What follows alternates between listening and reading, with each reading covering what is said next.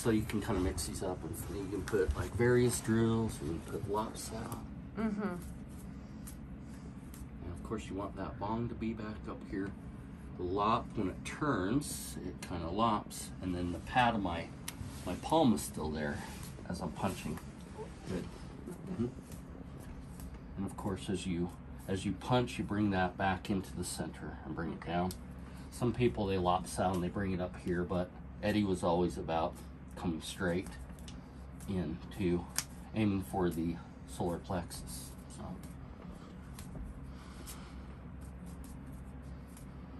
Good. And if I pull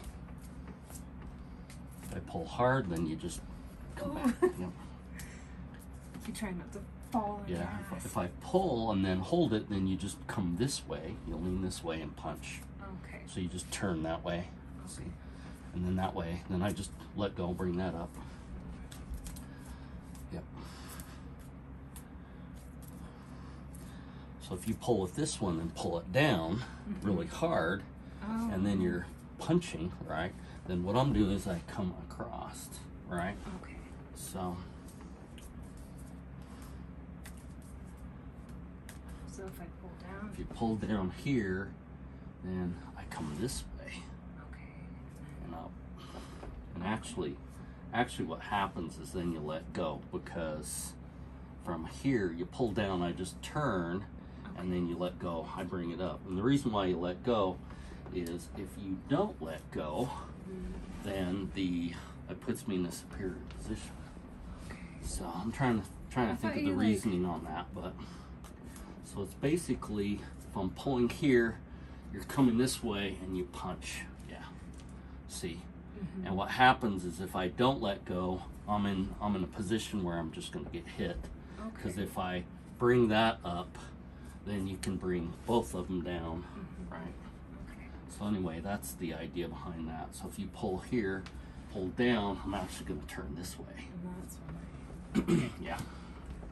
So anyway.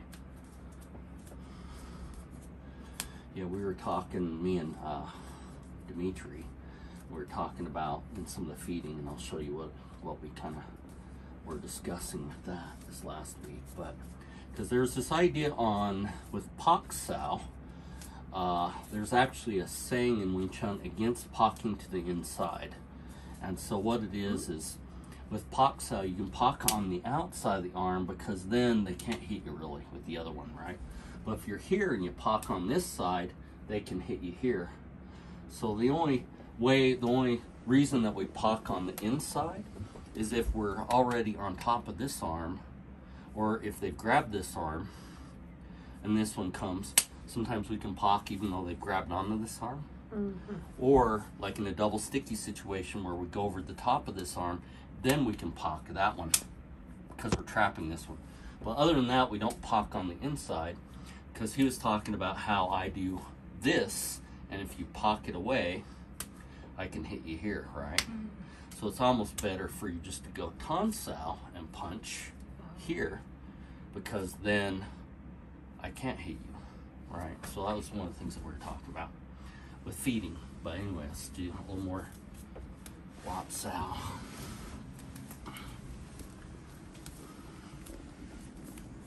Good, just right there. Good. This down here.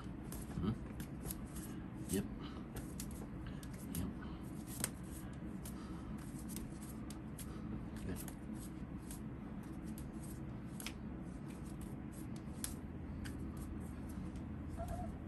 Yep.